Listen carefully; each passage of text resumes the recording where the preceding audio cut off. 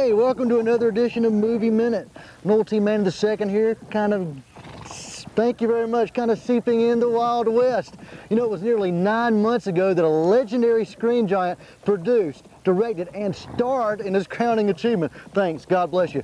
That crowning achievement, in fact, earned him 7 Academy Awards. The movie Unforgiven.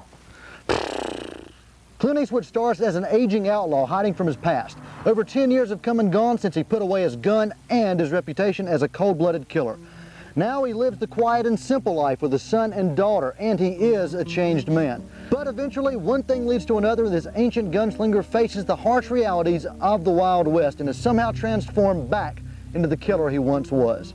Unforgiven also stars Academy Award winners Hackman, Morgan Freeman, and Richard Harris. Starts tonight at the mall cinemas. If you're wondering why is it starting again after 9 months, well, when you win Academy Awards, they want to re-release these movies and make as much money as possible.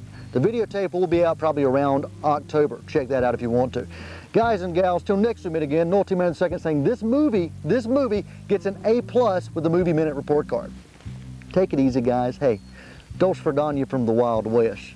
Come on, come here, Trigger. Come here, gotta play your tune. Come here.